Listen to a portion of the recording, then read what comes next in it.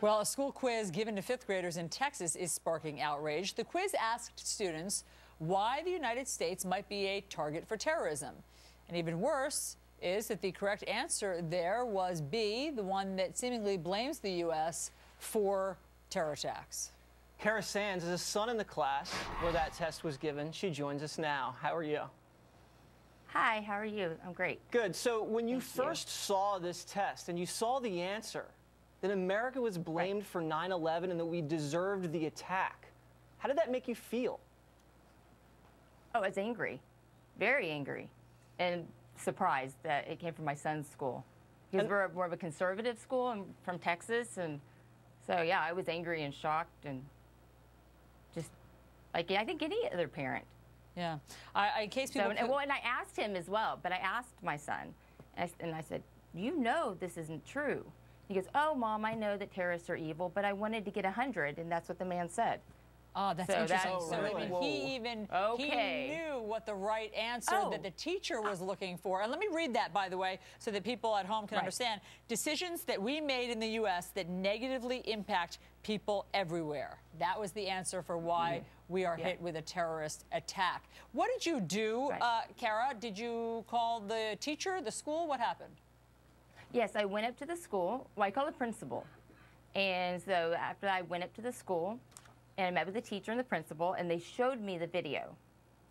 And after watching the video, it's a little worse than that. Just the statement in itself, it talks about how we're big and powerful, and we don't always use our power the right way.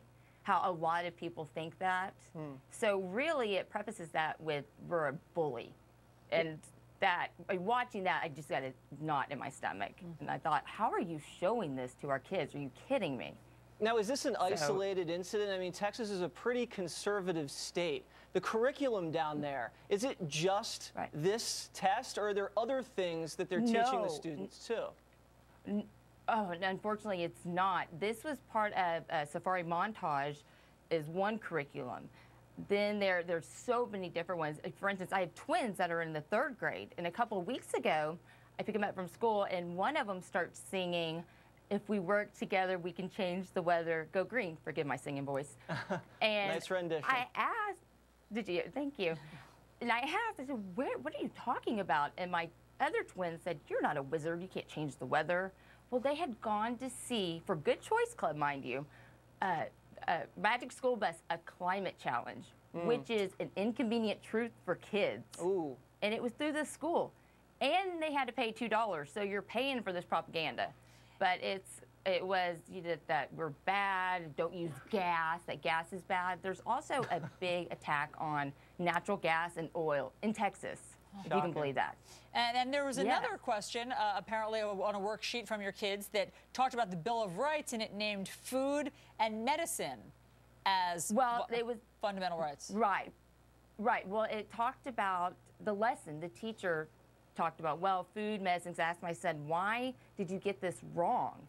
Because he had put basic rights in as my responsibilities, as a T-chart, instead of my rights. And then he got that wrong, because it should have been, according to the lesson, my my rights. And I asked him, well, how did they teach you? What did they say? And he said, well, food and medicine and shelter. But that also is C-Scope, and they have since changed that. Changed that curriculum. Now, next step here, so there's a school board meeting coming up. What do you expect to happen? What do you want to see happen? You think there's going to be a lot of fireworks at this school board meeting?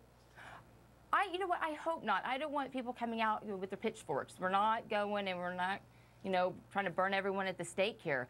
We just want to take back our schools. And parents, we have to stand up. We want, C-Scope out.